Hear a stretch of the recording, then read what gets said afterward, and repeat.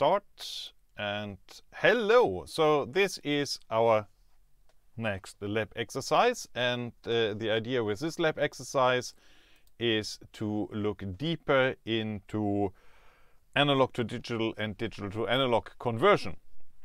And the instructions and the code is on Studium. I printed out the instructions here as well to have as a guide for me.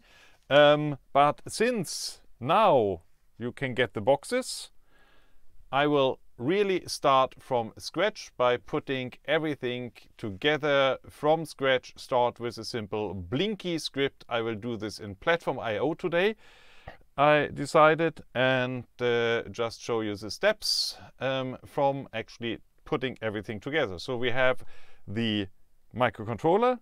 We put it towards the edge of the breadboard, perhaps one pin in, doesn't really matter, and it snaps into place, sits there. And now we can already connect the USB cable, and you will see that there will be some numbers running up here. This is because there's already code in this microcontroller from my experiments yesterday evening when I adapted this today's lab to the new microcontroller which we have here. So if we want to connect an LED, and we are supposed to do in this lab instructions as well later on, we'll need a resistor. You have two values of resistors in your box. I will put up the color code as well on Studium. Both of them would actually work. With a 1 kilo ohm resistor it would be a bit dim. So we'll take the resistor and we put it onto the breadboard like this. We take an LED, and I know that this red LED works. I don't know anything about this green LED, so let's start with this green LED. And we'll connect it. I connect it to the blue rail with a shorter leg, and the longer leg goes to the resistor. Then I will also connect this blue rail to ground from the microcontroller. And I need to finally put a wire from any digital I/O port, and I take D0 to the LED. And now the LED is wired up. It's not lit up. We can just briefly test the LED by connecting this to +3 volts, which I have down here. And yes, the LED would work. So this means that there's not 5 volt or 3 volt, sorry, 3 volt on the I/O pin yet. So we'll have to start and write some code. And for this, I go over to the laptop. And as I said, I will try to do it in Platform IO today. So I start a new project and wait for it to find the installed boards here. You still see the numbers, Control 2, the numbers ticking away over here behind my, or in front of my hand. It's still, what is it doing?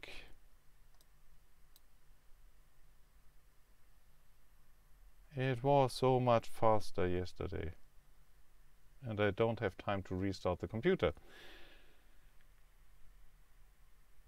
It has to come up with a list of boards here, otherwise I cannot actually start doing anything. So perhaps I have to restart Visual Code simply. I give it a try. I restart Visual Code, and if that doesn't help, I will revert back to Atmel Studio, because we don't have infinite time. Okay, I don't have a shortcut for that yet. So Visual Studio, okay, well, don't have to hide, it's already gone here. So, ta-da! Downloading C++ language components. Why is it doing that again? Installing. Actually, I got a message yesterday that there was a new version available. Of course, I didn't want to update. I still have it. So what did it do? It installed an update and still tells me there's another update. I've no idea. We go to Platform IO. Platform IO home. Home. Okay, loading. Loading. Loading. Loading. Okay, okay. Let's see recent news I got. And here we are. Okay, now it was a bit quicker or much quicker. Select one of 914 available boards. I will first give it a name. 2020 1118 Lab is the name of my project. And when selecting a board here, I will look for the Pro Micro. And we have the SparkFun Pro Micro in 2 versions. We have the one which is closest. Yes, Teja, it is based on last class. So it is actually about the analog I/O and PWM. So I will actually be explicit and explain stuff which is lost, where the audio is lost forever in the last video. So Pro Micro 3.3 volts, 8 megahertz, and we have only the Arduino framework available. We will just in a second remove that completely. I say finish. It tells me I have to wait. I have to wait. Please wait. Please wait. Please be patient. Please wait. Please wait. And here something is happening. And I will not interfere while it's trying to do things. It tells me down here in the status bar that it's doing things. Checking core installation, index rebuild, loading. We got this nice bug again. Okay, I will expand the list of our project here to the left. And so right now we have a platform IO file, which I will open first. And here in the last row, it says framework Arduino. I will remove this line. And I will go to source. And here we have a file automatically created, which is called main.cpp. And I will also delete this file. Move to recycle bin. Instead, I will create a new file. Right-click new file. New file. Click. Which I will call main.c. I have not figured out. I tried to compile a CPP file here.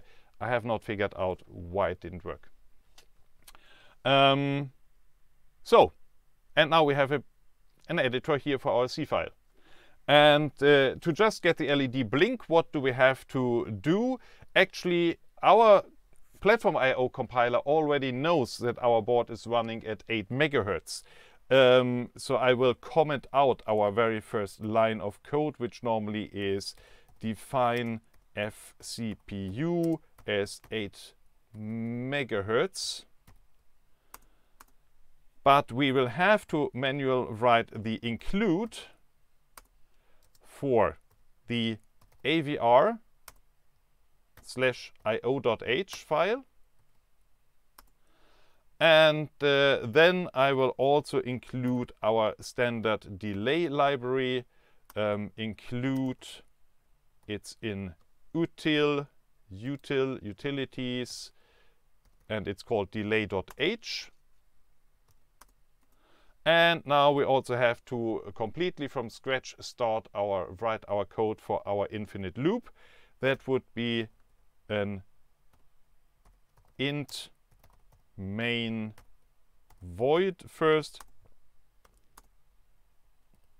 with a pair of parentheses, and then an infinite while. And what I like about Platform IO is that I, after just typing 2 characters, I can press enter and I get the complete structure of a while loop, while condition 1.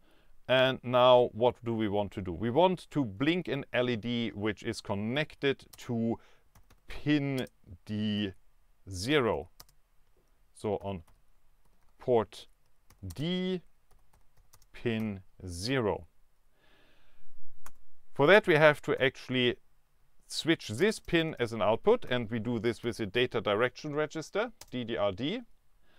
And we will have to set the least significant bit to a 1, which means it will be an output. And then we have to write something into this bit. For this we use the port register, where we write a 0B00000001 in order to switch the LED on. Then we put in a delay in milliseconds and we let it blink for 200 milliseconds. Then we switch it off by actually port D. There's a lot of options to choose from in the autocorrect. We put a 0 there, which would mean that the LED is off. Let me put a comment here, let off.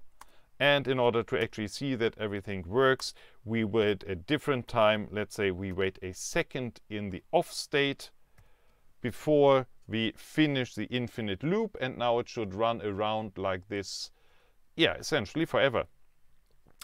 Down here, the check mark is the compile button or the build button. So I try to click it. I clicked it, and we get some output from the compiler here, and it says everything went fine, and we created 246 bytes of code. I know this is a very small text down here. I was able to increase the font size here, but I wasn't able to increase the font size here. At least we now should have a code file. And where is it? And I found out that you can actually find where your project is quite easily by right-clicking on any file in the list here, in the workspace list, and choose Reveal File in Explorer. And then on Windows, I get an Explorer window like this. I don't know how this looks on a Mac, or I haven't tried it on Linux yet. Where our code is then is in the subdirectory .pio here.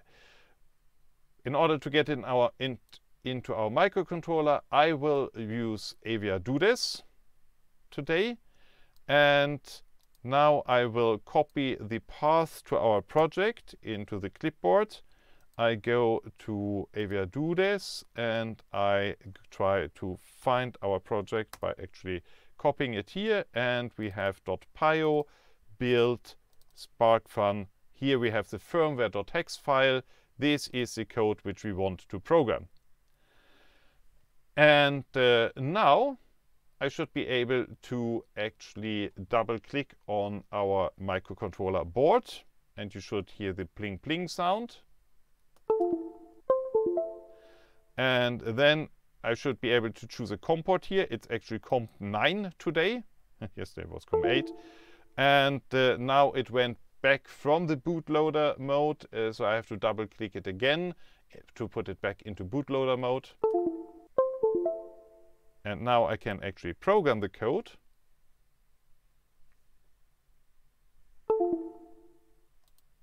And if we look what we have here now, it is a blinking LED which is on for a shorter time. It is very blurry. It shouldn't be very blurry. It could be blurry. It depends on your bandwidth and on how much Zoom is compressing the images on your side. By sharing the screen, I could actually give you a better quality on the source code, but I wouldn't be able to switch over to between the cameras. I wouldn't be able to put up this window here. So it's a compromise. But I stream to Zoom in 1080p, and so this is less, the recording is the same quality hopefully as usual, unless something has happened there. But yes, there is a compromise in Zoom here. And I checked already in Zoom, I have the high quality camera setting, so this is what I can offer you for today. It is blurry, especially the small fonts. I'm completely aware of that. That's why I try to have as big fonts as possible. But we are somewhat limited here.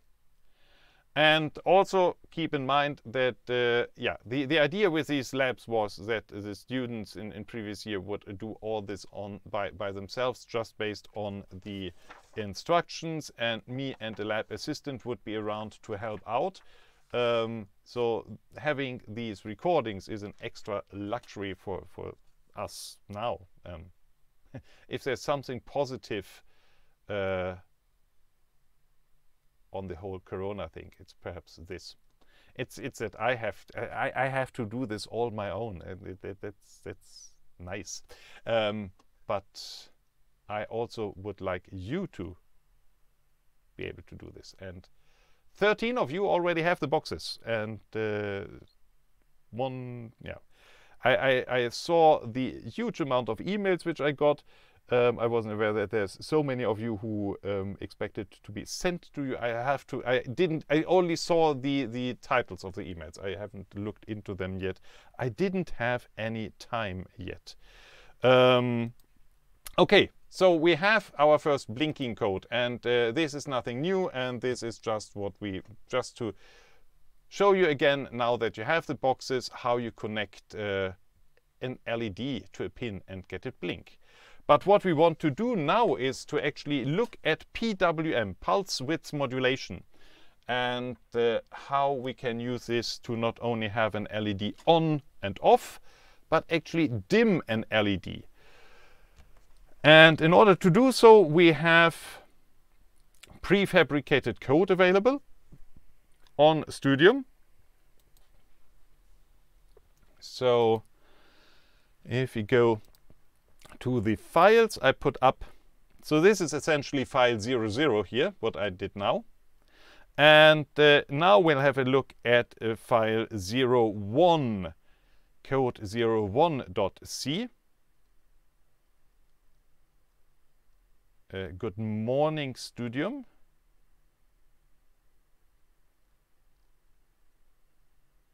Okay, this is far too slow for me. Okay. And what I will do now is I just copy this, Control-C, go back to platform IO, mark everything. I said I mark everything, and I paste. And I got everything in a single row. Thank you. This is absolutely not what I wanted. Because I don't want to reformat everything, I will revert to the files on my computer instead. So here I have the original files before I uploaded them. So I take this one here, I open it in Programmer's Notepad. Is there anything happening? Yes. Control-A, Control-C. And I go here, Control-V. So this looks much nicer. So good luck. Don't copy from Studium. You will mess up your code. Open the file, download the file from Studium instead. So what this file does, let us first look into it. I have a init function here, which does a hardware initialization, and mostly in order to make PWM possible, we will need to program a timer, and we will be working with timer 0. And you see all these, I don't know if you see them, but they're underscores where we don't yet know what to fill in. We'll have to find this from the datasheet.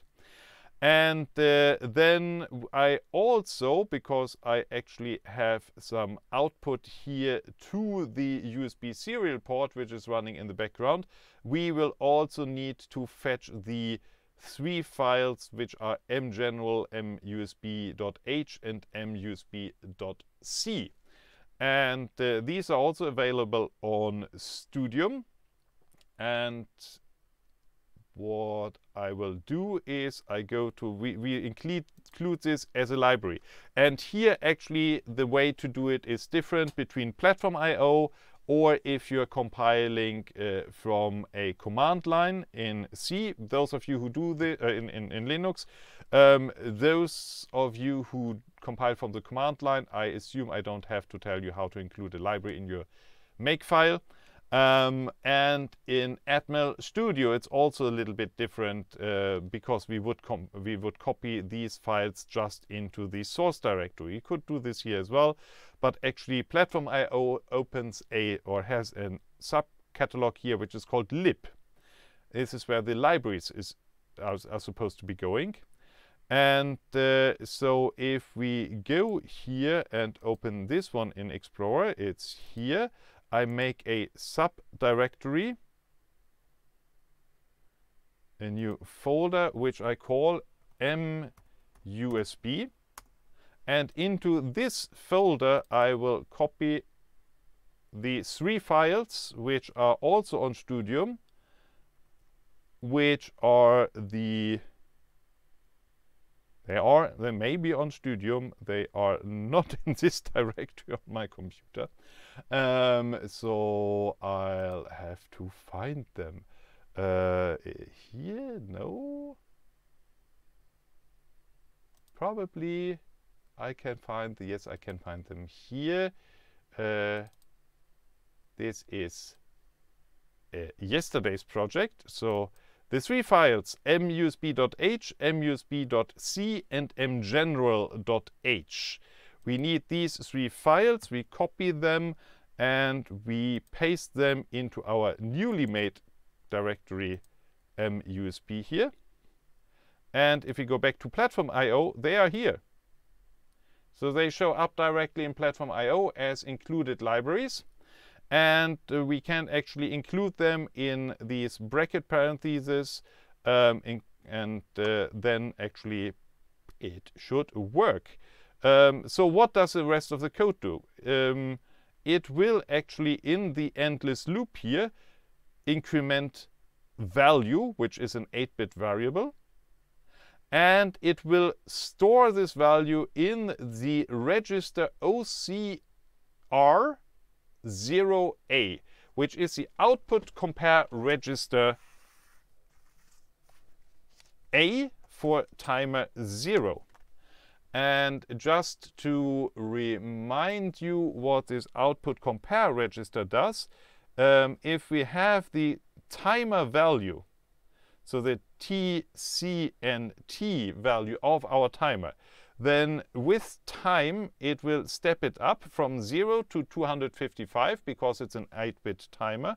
And at 255 it will roll over and start again from 0. The OCR register now gives us a compare value, the output compare register. And every time we are passing this value, something can be happening. And what we want to happen here is actually we want to switch off an output pin, because then if we have a lower OCR value, our output pin would switch off earlier, and if we had a larger value for the OCR, then our output pin would switch off later. And so we can control the length of our output signal, our output pulses. So in order to do this, we'll have to have a look into the datasheet. And you'll have the complete datasheet on Studium, but in the lab instructions, I just included the timer 0 register for now. And here we can have a look at what we want to have to, or what we have to fill into the blanks which we see here. So I'll transition back here, and you see that I left blanks for the COM0A1 and COM0A0 bit, and for the WGM bits, and for the CS bits. So let's see what the datasheet tells us about the COM0A1 and COM0A0 bit. It says that it's a compare match output mode, and then we have 4 different tables. I think it's 4 tables. No, it's 3 tables. In non-PWM mode, these 2 bits have a meaning. In fast PWM mode, these bits have a meaning. And in phase correct PWM mode, these bits have a meaning. We are here. We want to have fast PWM. It's also commented in the source code that we want that. And so then we have normal port operation, OC output compare disconnected. Not what we want. But what we actually want is one of the 2 last lines to clear on a compare match or to set on a compare match. And now let's watch my sketch here again. We see that we want to clear the bit on the compare match. So what we want to do is we want to clear the bits on the compare match and set the bits once our timer reaches the top value. So this means COM0A1 should become a 1 and COM0A0 should become a 0. So going back to the code, we want to have a 1 at this position and a 0 at this position. Now we want to look up what mode our timer is supposed to be running in. So we go a couple of pages on, and here we have the waveform generating mode bits, and here we have normal, phase correct, CTC, fast PWM. That sounds like something which we want to have. So this is what we want to do. It's mode number 3, which is also it is also shown here in the code. I've wrote that we want to have mode fast PWM, and I will answer the question in the chat in a second or in a while. So this is what we want to set there. We want to have a 0, 1, 1 on these WGM bits. Where are they? They are here. We want to have a 0 on the highest, and then we want to have a 1 and a 1.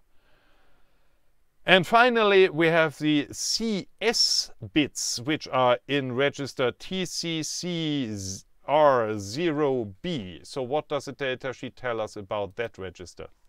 We go a bit forward and get to the page describing TCCR0B, where we have the bits CS02, 01, and 00.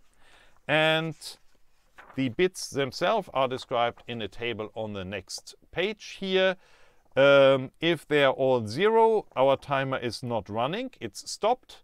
And then we have the different values which we can have for different clock prescalers, which means that our 8 megahertz from the CPU clock are first divided by nothing, or by 1 rather, divided by 8, by 64, 256, or 1024.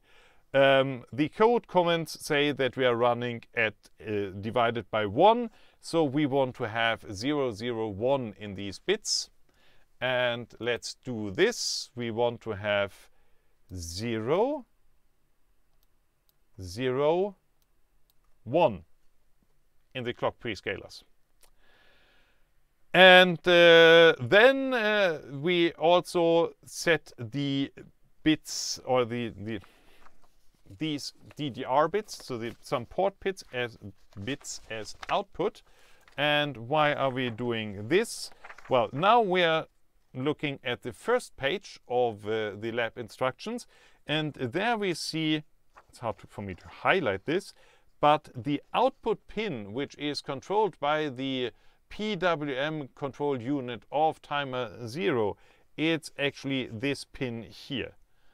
And this pin is the 9th pin on our microcontroller, and it is equivalent to PB7, so the 7th bit of port B.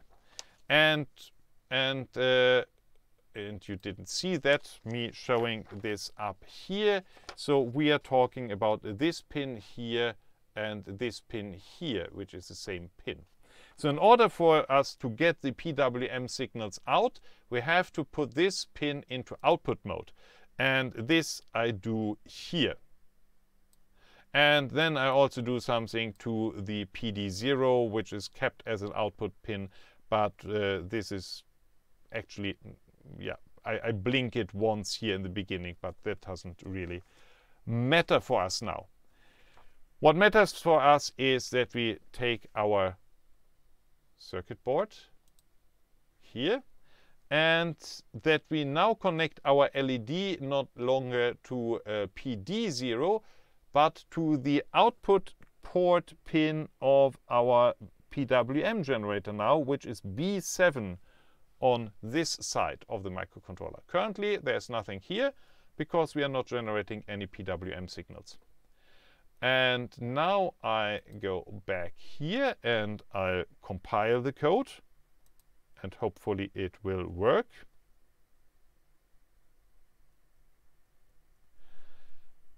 It complains about that I redefined the 8 megahertz here. You saw this, these yellow warnings here. This is because, yeah, you need to have this line if you're running on Atmel Studio. But if you are compiling the code here, then this is already done in the background for us. But redefining it to the same value doesn't give us any problem or headache. So now we have 2,994 bytes of code, which is a full 10% of our total code memory, which we take up with this code. And I put our chip into programming mode, program the code, and as soon as the code is uploaded and running, we should see something happening on the output from the USB, because you see that we have inside the loop a sprintf here, which outputs the value which we have just written into the output compare register. As you see, it's not a very nicely formatted output because it actually runs all over the place. And this is because there is no line break included. And so what we'll have to do here in order to get us a nicer display, we have to use line break characters /r/n, and then just recompile our code once more. So there was a question, where in the background is FCPU defined? Yeah, don't ask me. It's there. It's in the platform ini file here is somewhere. I haven't dug into the details of how platform IO works down to the least bit. I'm just a newbie to this. But I find it has some very convincing properties, this platform IO. So I'm starting pretty much to like it. Actually, now I switch to speaker view, and in Zoom, I mean, on my screen, actually, it is a bit blurry, but it's completely legible. I hope it is on your side as well. So what we can see here, I will put up the terminal window here as well. So you see that this up here in the corner is just a copy of what's happening in this window here. So this is numbers sent back by our microcontroller to our computer. And it is the value which we are writing into the output compare register. But what is happening on the other side now? What is happening with our circuit board? And if you now look at the LED here, you will see that it gets brighter and brighter as the numbers increase here. And this is because both our eyes and our camera sees a longer pulse as more light hitting us. And so we can actually use this to actually dim an LED from completely off to completely on. And the interesting thing which I can show you now, but which most of you will not be able to reproduce, is that I can try to show these pulses on the oscilloscope as well. Of course, I didn't prepare Ninja on my phone, but well, we will have to figure out something here in a second. So I connect the oscilloscope probe to the breadboard, and I now will have to move this camera here from where it is now so that you actually can see the oscilloscope image. I will try to set up my phone. Do we need the oscilloscope after this? No, we don't need the oscilloscope after this. In order for you to not get seasick right now, I will actually do this while I switch over to this view and try to get the camera to film the oscilloscope. Why did you need to change the terminal window? In the previous tab, it froze. Because I actually, instead of putty, I found out that TerraTerm on Windows is giving me a auto start on the window. I will describe this once I find some time on Studium as well. Yes, I found it out by accident. I had this program installed previously. I never tried it, and then I thought I'll try it. But now let's have a look at what we see on the oscilloscopes. So these are actually the pulses which our PWM unit generates. And you see the numbers, the corresponding numbers right next to it. So you can see how as the value increases, the pulses get longer and longer, take up more time. The so-called duty cycle gets higher, which then in conjunction with our LED gives us a brighter LED. I have a lot of noise here on my oscilloscope, which I don't really know where it comes from. The whole setup shouldn't be that noisy, but well, it doesn't matter. So we have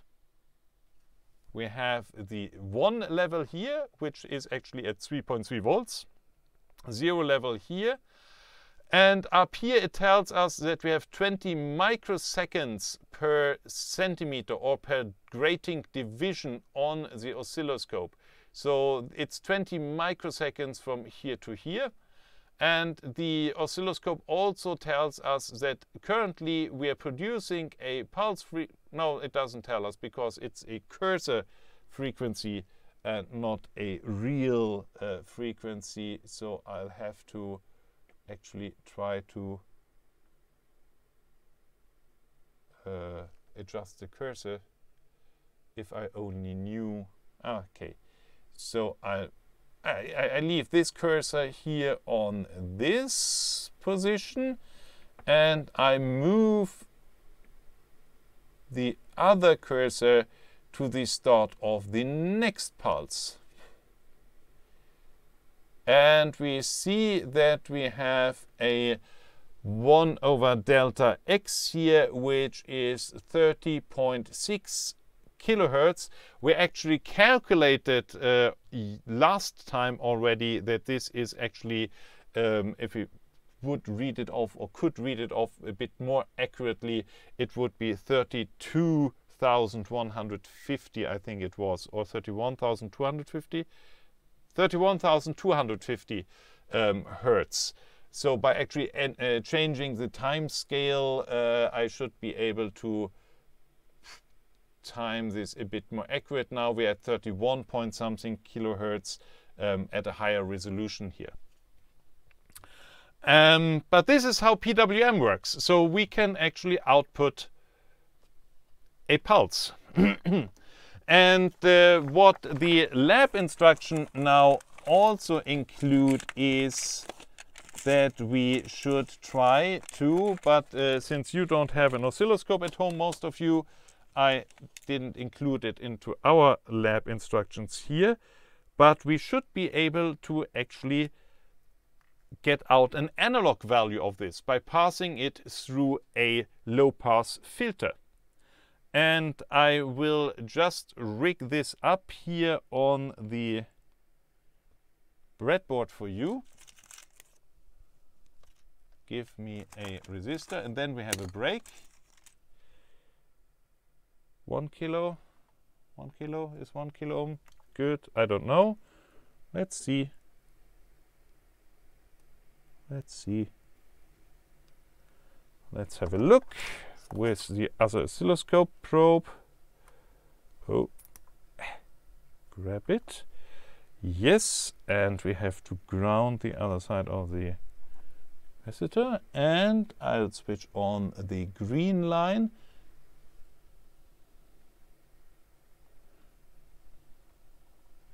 And since I'm looking on a weird angle, this capacitor wasn't good enough. I need a bigger one. 100 picofarads is smaller, not bigger.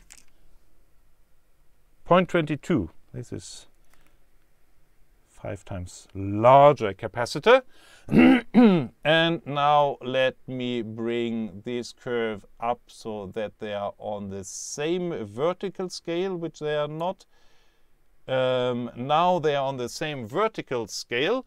And yeah, please ignore the noise on the oscilloscope. It shouldn't be this noisy. But you can see how the how the greener line is actually moving up in comparison to the yellow line. And this is actually the output after a low-pass filter. And you can see that this is a time average. You can actually see slightly how it goes up during the pulse and then goes down after the pulse. Why doesn't the value change? It changes all the time, doesn't it? So it actually, the average value goes up. It increases when the pulses get longer. The green line is actually moving up. And now I will, before the break, just switch over here again and show you what I did. The delta X value doesn't go up because I didn't change the timing. I just changed that I connected so I didn't affect the timing, I only affected the vertical axis, the voltage. So this is our filter circuit now with a resistor of 1 kilo ohm and a capacitor of 220 nanofarads. And it does a low-pass filtering of the pulses, which comes through the white wire here. The green wire goes to the yellow channel of the oscilloscope, and this is the green channel of the oscilloscope. I don't like the coloring of these Keysight oscilloscopes. I think blue is a much better contrast than yellow, but anyway. And here you can also still see our LED is still connected and is increasing in brightness. Now it's going down, and now you can see how it starts when the pulses actually get longer, and it gets brighter and brighter and brighter. And now let's have a coffee break. And after the break, we will go to the analog to digital conversion process, and perhaps also try to get a sine wave out, because this is something which you can also not see on your setup at home. We restart at 1/4.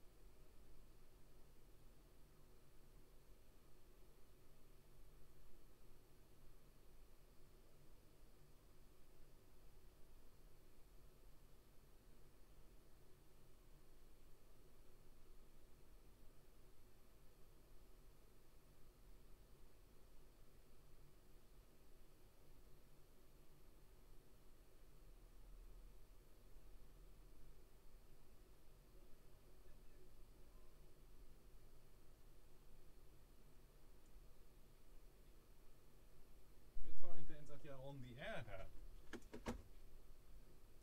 Trots att jag är on the air.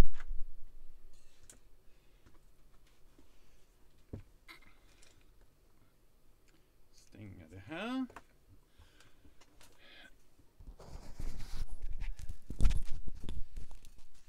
Slå på det här. Oh, come on. Unlock your trial. Yeah, sure. Get rid of this. Oh, everything is recorded. Okay, it doesn't matter. Blah, blah, blah, blah, blah.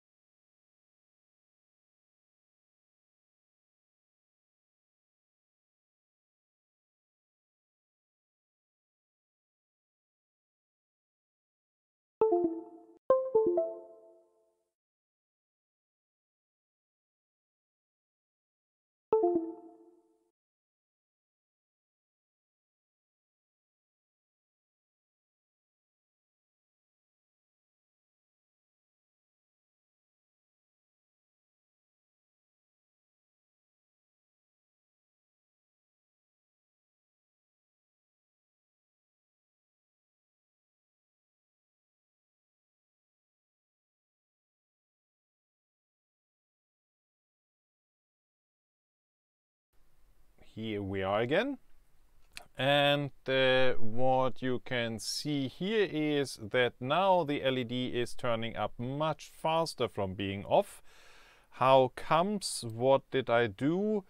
Well, I just changed the delay within our infinite loop here to 10 milliseconds instead of 100 milliseconds. So every 10 milliseconds we are increasing now the value of the compare register, which means that every 10 milliseconds we are stepping the green line one step up between 0 and 255, and this then results in a faster increase in intensity.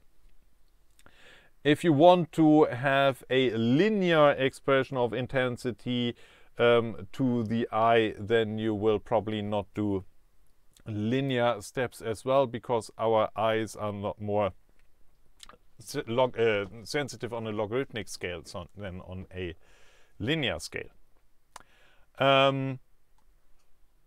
If we have a look at the oscilloscope again,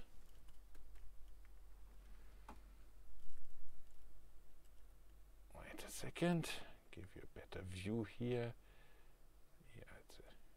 It's a bit chewy. And we have focus somewhere. Oh, there we have focus. Still now the brightness correction of the camera is not working so nicely with us. But anyway, so here is the oscilloscope image now. If I change the horizontal time scale and see what the green line is doing in this forest of yellow lines, I can take away the yellow lines completely, then we can actually at an even slower scale see that our time average value is also a staircase now. So we are increasing our compare value all the time, and it takes about, well, it should take about 2.5 seconds currently with the current settings before we get from 0 to 255 in the compare value, and with each step along we are actually getting a new value of our time average output voltage. And this can actually be used to generate not only a staircase function like this one, but we could actually use it to create a sine wave function. And we could do so by changing the values which we put to the OCR value and read them from a table of sine values instead. So I'm thinking of the overall timing of these 2 hours now, but let's do that. So in order to do so, I have prepared for you, and it's also on Studium, a file with sine values. So this is actually MATLAB generated, open with Programmer's Notepad. Oh, it's blinking here. So this is a list of values between 0 and 255 which respond to a sine wave. So we start at the middle, which is 128, then it goes up to 255, then it goes down again and passes 128 around here. Well, here is 128. Then it goes down all the way to 0, and then it goes up again to almost 128. So if we would sketch these values, can I do this in front of an oscilloscope perhaps? Because then I don't have to move the camera. So we have the values here. We start at 128 and the maximum is 255. And actually these values Yeah, I know that I didn't switch on the camera. Thank you. I didn't transition to the camera. I did this nice graph here, though. So this is what the values in the file look like. We start at 128, they go up to 255, down to 0, and back up. And if we now put these values into our OCR register, how can we do that? First, we have to take this file.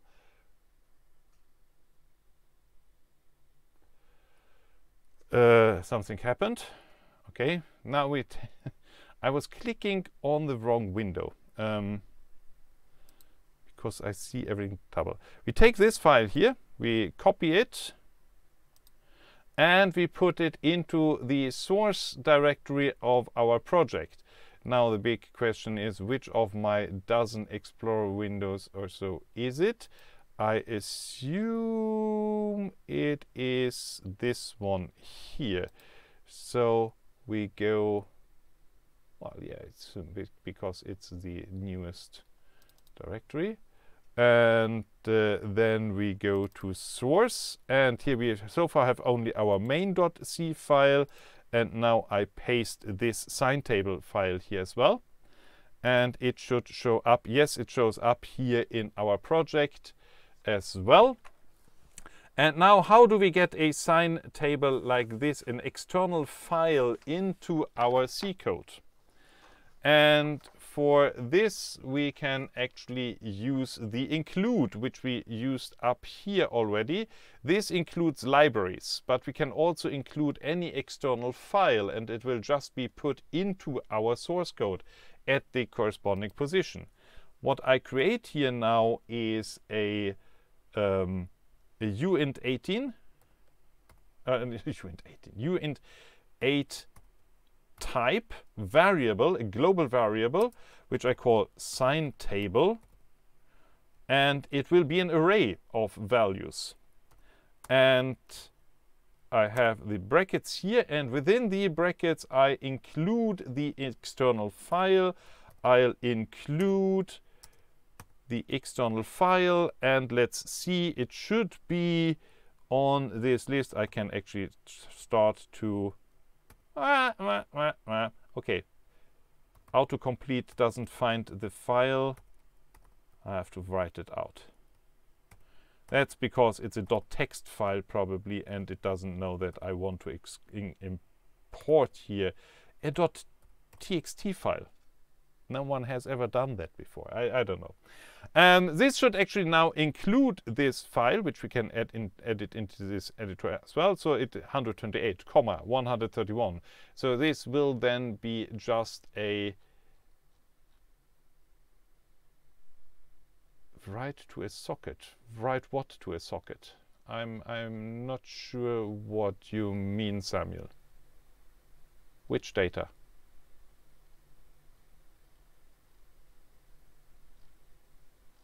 Our microcontroller doesn't have any socket because we don't have any operating system which could handle something like things like pipes or sockets. Last element has next to it. Sorry, I'm really not. I don't understand what you mean. Sorry. We will continue with this. We can perhaps handle this later. Anyway, so this sine table here is now a record, a field, an array containing our sine values. And what I want to do in the main loop here, instead of taking value and putting it into the compare register, I will actually take the value number as an index into my sine table. So I will read the first, the second, the third, the fourth, and so element from the sine table and put it out into the output compare register. I leave the output running as it does right now. Let's see if I did something very stupid, because this is live and untested and unscripted. And we have at least an error. No such file or directory. What? What? Sign table, full 8-bit underscore 256 T. I forgot a T. For some reason there is a T. Did someone? No, I don't know. Ah, yes, the last element has a comma next to it in the array. That doesn't matter. Our compiler ignores this. So this is not the cause of the problem here. The problem was that I wrote the wrong file name, and there's still something wrong here. Oh!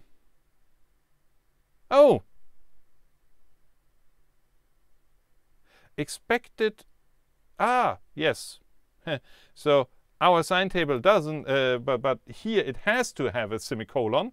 So let's see. The correct code is actually in the lab instructions. It's just that I'm messing up here trying to write this freehand. So I had to include a semicolon here to end the statement, of course. And this cannot be in the include file because the include file is only between the brackets. But now we actually have new code. And let's see what happens if I upload this code into our microcontroller without changing anything else, and just have a look at the oscilloscope and see what happens. Now I'm programming. The code is not running. Now our code should start running again, and for some reason Zoom is having problems catching up here. But as you can see, we can generate a sine wave. And so, as you can imagine now, you could actually put anything into this array, and it will actually output the corresponding time average analog values, because now we have values which are between 0 volts and 3.3 volts up here, or 3 volts roughly. And we can generate essentially, well, not any value. We are limited to 256 different values in between here. But we can generate analog voltages with purely digital functions in our microcontroller. And the exact opposite is, of course, to read analog voltages from the outside world and getting them into our microcontroller. And we will do so by using the analog to digital converter of the microcontroller, which is described in very much detail in the data sheet. Again, I put up, we don't need the camera, or we need the camera, but we need it somewhere else. So, putting everything into perspective here again, try to focus again. Give me a second. Full screen projector source, no.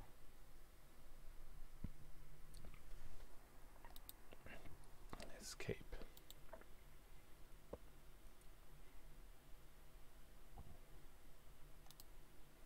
No.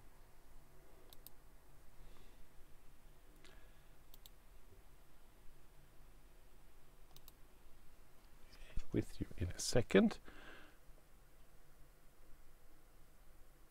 So that's about focused. I don't know why we now have this yellow background here again. Color balance has been a bit thrown off.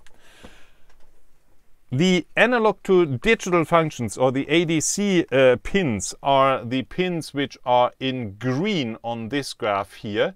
And for now, I will just use the very first here, which is called ADC 0. And we can select any of these green pins to be the input to our analog to digital conversion. And that means that we then can read an external analog voltage into a binary number within our microcontroller. And so what I will do is I take out everything which we have on the breadboard and start up by wiring our potentiometer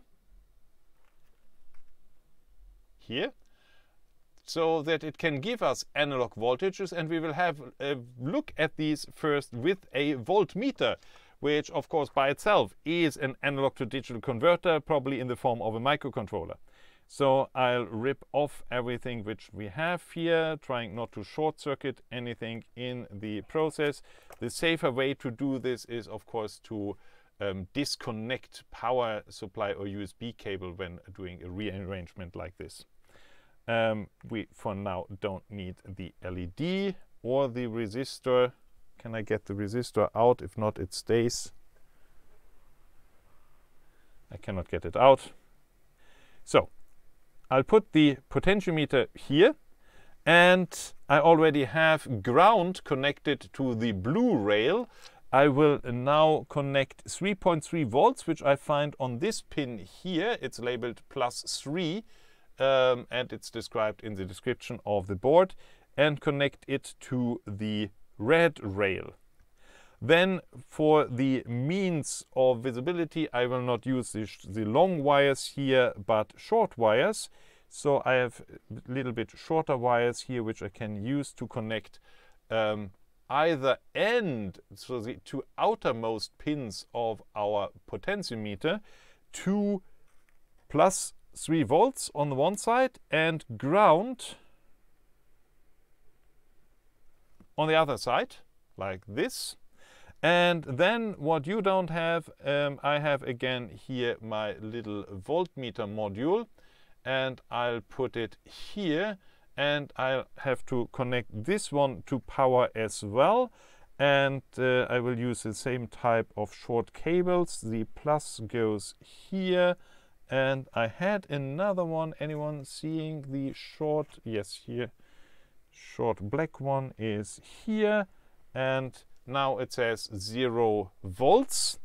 But if I now connect the measure pin of my voltmeter here to the middle pin of the potentiometer, then I can go and turn the axis of the potentiometer, and I get a voltage which is between 0 volts and 3.3 volts. How is this done? How does this work? Our potentiometer is a resistor. Actually, it is a 10 kilo ohm resistor, which now on one side is connected to 0 volts and on the other side is connected to +3.3 volts. And then we have a variable, a movable contact along this resistor, which will actually probe the potential at a certain point here. And Ohm's law states that we have one voltage here and we have one voltage here. The sum of the two voltages is our 3.3 volts. But the different voltages V1 and V2 differ depending on whether our wiper, as it's called, is closer to this side or closer to this side. So this is the signal which we will put into the microcontroller on the pin F0, which is also the pin ADC0. So I will connect this one up to this pin here. If we are using this as a digital input, it would be a 1 if we have a high enough voltage on it, and it would be 0 if we have a low enough voltage on it, but it would not be anything in between. It would be just a single bit. But if we now look into the code which I prepared on Studium, that would be now, let me see, which file are we at now? It should be file 5 already. So file 5, I open this with Notepad just to copy it into our project. Control A, Control C. Wrong, everything wrong again. Here we are. So I turn you over to this view here, and I will mark all of the previous code and replace it. So, bit irritating with the running numbers there, perhaps. I hope it's not too irritating for you. I could hide it for a while. I could do it like this. Now the numbers are hidden. So what do we have here? We have the standard definition of our 8 megahertz. We have the inclusion of the IO.H and of our 2 USB libraries, and delay.H and standard IO.H. So nothing new here. And then comes our init output. Output? Output. I don't know what you mean, Arns.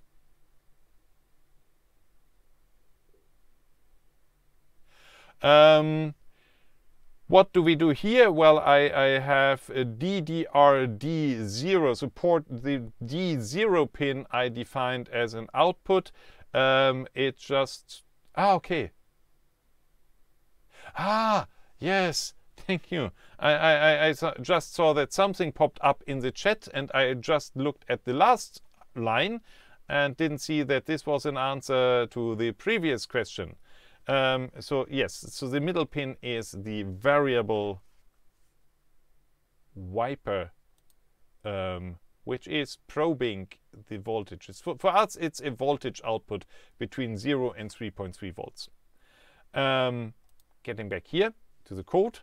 So I'm initializing USB interface because we want to see something on the USB port. And then I actually have here already the settings for the analog to digital converter. And if I remember it correctly, I think I removed the values here for you, but I'm not completely sure. No, I didn't. So let's see where they come from. What are we talking about here? And what is this all about? And the datasheet pages for the analog to digital converter I also included into the lab instructions. Need some space here. So this is still the timer. Here starts the analog to digital converter register description. And so the analog to digital converter is controlled by essentially 2 registers.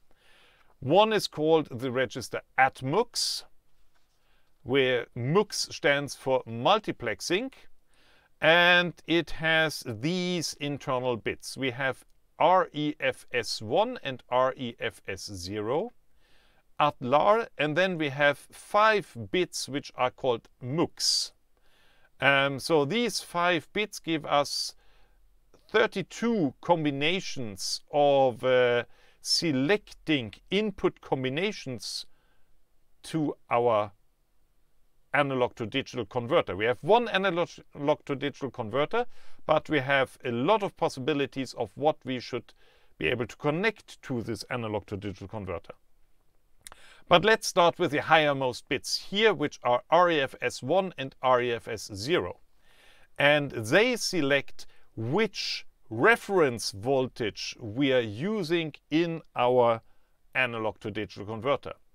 We have the possibility to use our own reference voltage, which would be both bits 0. We could use VCC, which is the 3.3 volt supply voltage of our microcontroller. So for us, this would be 3.3 volts. The position 1, 0 is reserved for future use. I don't know. I have no idea what they planned originally for this, but it doesn't have, we are not using this. And we have an internal 2.56 volt reference, which we can select by setting RFS 1 to 1 and RFS 0 to 1. So 2.56 sounds like an odd number, but to us living in the binary world, it's not so odd, because 256 is actually 2 to the power of 8. So it is actually, yeah, we would probably get some even binaries out of using this reference voltage. But what we will start with is, we will start with this combination here. We will choose the VCC voltage as our reference voltage. External capacitor means that we actually can filter and stabilize the voltage by connecting an external capacitor to the corresponding pin. And I already have done this. So on the board itself, there is already a capacitor on this pin. So we just it, and the thing is, this is 24.9. So it's chapter 24, section 9 in the description. The whole chapter 24 gives you all the details about the ADC, including the reason and some reasoning behind it. So this is just a short summary, which is enough for us to program the thing, because this is all we need for now, the meaning of the bits. So we want to thus write 0, 1 into these bits. And then we have Adlar, which is ADC left adjust result. What is this? I didn't speak about this in the lecture, but our microcontroller is an 8-bit microcontroller, as you know, but our ADC is a 10-bit ADC. And so the result of our conversion will be 10 bits, but they are stored in 2 8-bit registers.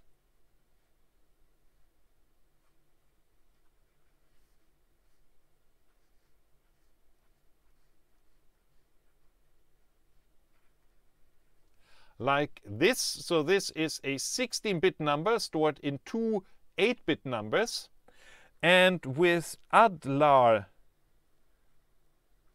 which stands for left adjust, set to 0, our 10 bits would be stored as a number which takes up this space. So this would be our ADC result, which is right adjusted. So the least significant bit of our 10 bits of the ADC result is stored in the least significant bit of this 16-bit number. But Atmel also included the option to actually put the 10 bits instead left adjusted, so that our ADC result, the highest significant bit of our ADC conversion result of our 10-bit number would be the highest bit of this 16-bit number. We will use this version here for now, at least, because it's possibly a little bit more logical for us right now. We will read it off as a 16-bit number, and it will be a 16-bit number between 0 and 1023. While this here would be between 0 and 65,535, but at steps of, let me see, I think it's steps of 32 or something like this, or steps of 64 actually.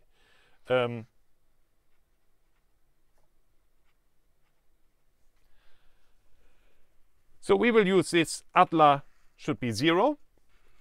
So we want to have a 0 in Adlar.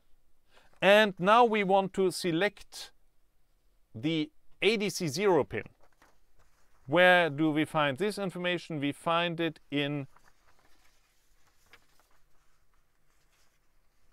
313. Oh, the table starts down here. I was looking for the first parts of this long row here, of this long table. So these are the input, channel and gain selections. And we see that the table says actually that we should have a max 5 bit even. Here we only have max 4. Actually, max 5 is stored somewhere else, but we don't care. What we want to do is we want to select ADC 0 as our input. But just to give you an impression, the table is actually a little bit longer. So, but we stick with the very first row of this table, so we are writing zeros into the max bits. How does it look in our code now? In the code we have @mux, which is the register, and I'm shifting a 0 into the position of bit refs 1 and a 1 into position of refs 0. This is exactly what we said in the beginning. And I set @lar the left adjustment bit to 0, and then I wrote a 5-bit binary number here, which then should correspond to the table from the data sheet down here. So this 5-bit number is just these bits which we read off here. In this case, I think it's actually a bit more legible if we do it like this. But you could write whatever you want here. Then we have another bit here, ADC SRA. So that must be another bit, I said. No, another register. That must be a different register in the datasheet then. And let's see if we find it. And it's here on page 315. The ADC control and status register A. There we have bits like ADEN, ADSC, ADATE, ADIF, ADI, ADPS. What do these mean? Well, ADC enable, ADEN. We want to enable our ADC, so we have to write a 1 into this bit position. And that we keep in mind. So we want a 1 here. ADSC starts a conversion. We don't do this yet. Auto trigger enable, we don't care. Interrupt flag and interrupt enable, we don't care. Prescaler bits. Oh, here we have prescalers again. If you remember the lecture or had a look at the silent no voice video about the lecture, you saw that a successive approximation ADC converter converts 1 bit at a time, starting with the highest value bit, and then it goes through the 10 bits in our case before it has the result of the conversion clear. And if anything, I will probably voice over just this part of the lecture and that simulation in a separate video. And so here we actually have a list of clock frequency division factors between the CPU frequency and the frequency with which our ADC is converting data. The datasheet states that the conversion frequency should be between 100 kHz and 200 kHz roughly. And so we want this, and we have an 8 MHz clock frequency from our CPU frequency. So the question is, which of these factors is most suitable?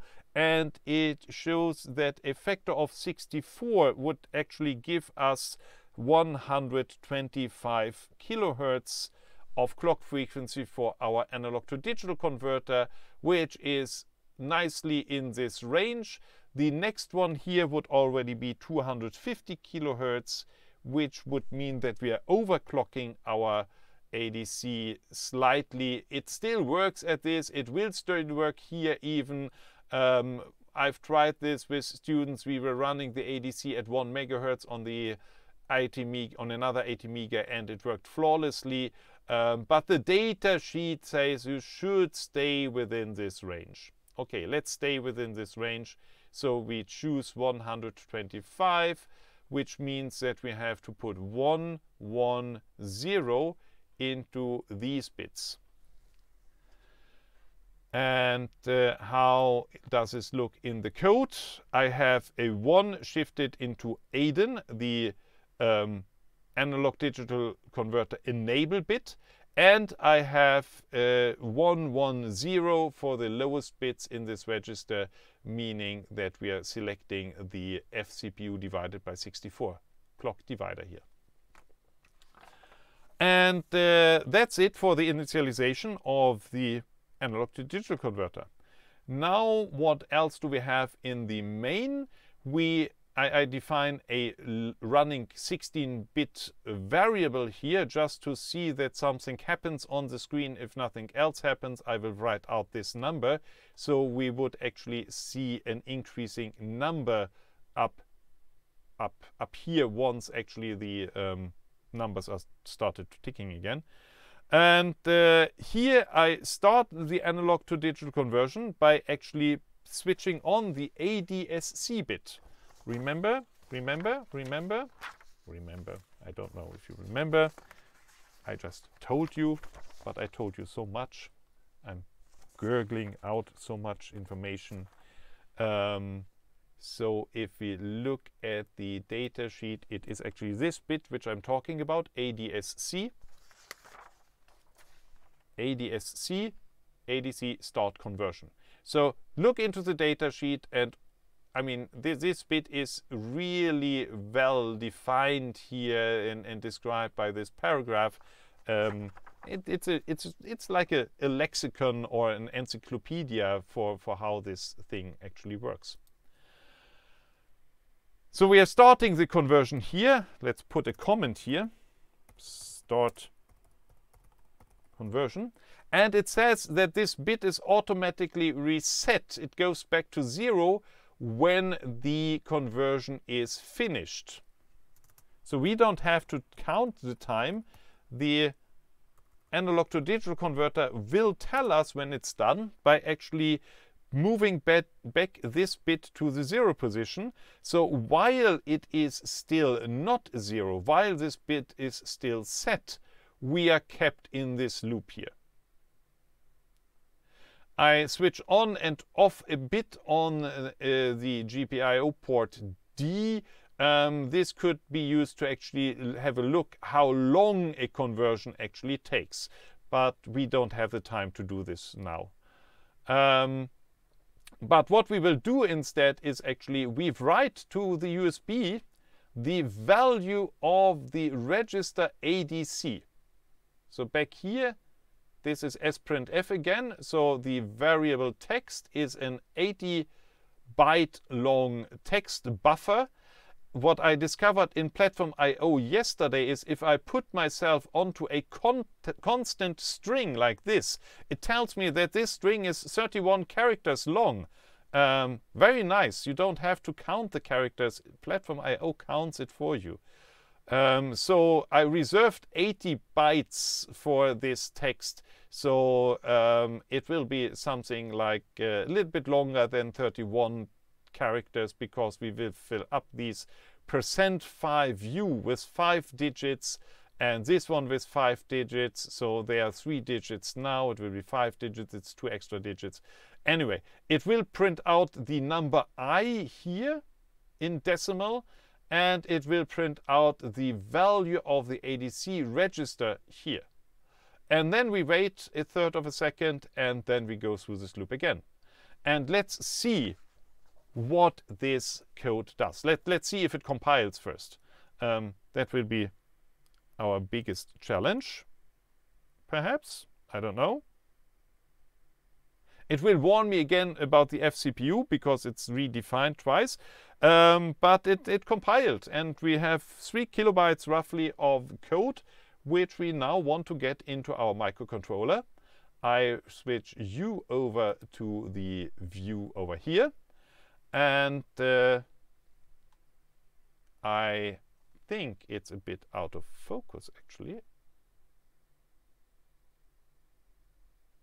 No, this is as focused as it gets right now. So I will put our microcontroller into programming mode by double click. And I'll try to find my AviaDoDes here, and I program the new code. And we will not see anything happening here, but we should actually, if everything would have worked, I would have expected now the USB port to put out the numbers again up here. So I would expect running data here. It doesn't. There is no running data. Why not? What is wrong? What is wrong? What went wrong? Did TerraTerm finally hang up on me? I have no idea. I'm printing. I might be stuck in. I shouldn't be. Oh, stupid me! Who has seen the problem? Who has seen my big mistake in this untested code? I have this nice function here, init, where I do all the hardware initialization. Well, there shouldn't be anything in this while loop, in the one while loop. But the thing, my problem is, I never ever go into init. So I forgot to include the call to init in the beginning of main. So what does it mean? Well, first our USB interface is never initialized, and then I try to write to the USB interface. That's not a good idea. But also our ADC is not switched on, and that means it will never finish a conversion. So let's try it again. With this mistake repaired. I will correct this in the code on Studium later. Program.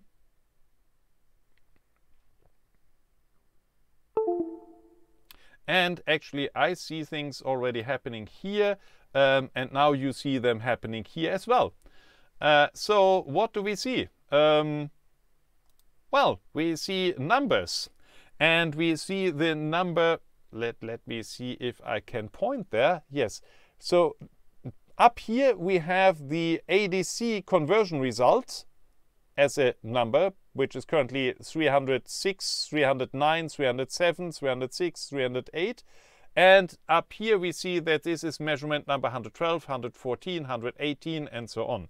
So if I now turn the knob of the potentiometer, the numbers over here change. So now I'm at 3.3 volts, and we have the maximum value of 1023, at least sometimes. And if I move the potentiometer to the other side, so now we have 0 volts input into our ADC, and then we actually get 0 out of the ADC conversion as well. Over here. So if we are somewhere in the middle at around 1.5 volts, we would expect something in the middle between 0 and 1023, which would actually be 512. So actually the half of 3.3 is 165. So this is 161. And there's now 2 inaccuracies. I found out that these meters here are not very accurate. So it's at best you can trust on these numbers, but the one here is off. And then of course even our ADC here has some accuracy issues, but actually these are very good. The ADCs in the 80 megas are very good. So I would trust this value here much more than I would trust this value here.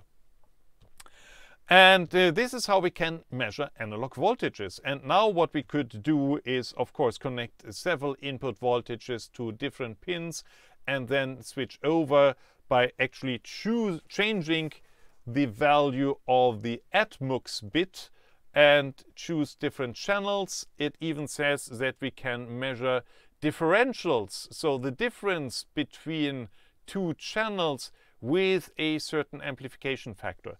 We will not have a look into this for now. What I wanted to show you and what I want you to explore with this lab is actually a simple analog to digital conversion with a built-in ADC inside a modern microcontroller. And with this, it's 10 o'clock. I'm exhausted. You might be as well. And then I will also prepare now to half an hour from now be standing somewhere outside because it's not raining, in case someone has a way past here to actually pick up a box. And then afterwards I will eat lunch, and afterwards I will have a look into posting alternatives for those of you not in Uppsala. Thank you for today. Thank you for your attention. And so with this also, I will turn on, I will return here 1/4 just to tell everyone showing up then that there will be no Q&A right now today. But well, we have means to communicate anyway, and we have other scheduled time slots for Q&A on this lab. For now, I want to get as many of you equipped and started with this on your own as possible. Okay, see you later. I stop the recording here.